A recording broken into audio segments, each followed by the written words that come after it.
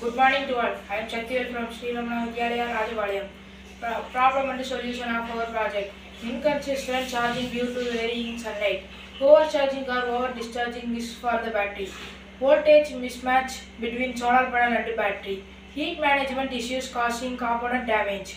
Limited battery capacity for energy storage. Efficiency losses in power conversion. Solution. Use an MPPT charger controller to optimize solar output. Implement a battery management system BMS to prevent overcharging or discharging. Add a boost or buck converter for proper voltage regulation. Design a thermal management system to manage heat. Choose high capacity batteries for long energy storage. Use high efficiency components to reduce losses. Things needed: solar panel, mobile case, power bank module, rechargeable battery, optional things, cable wire. Thank you for all.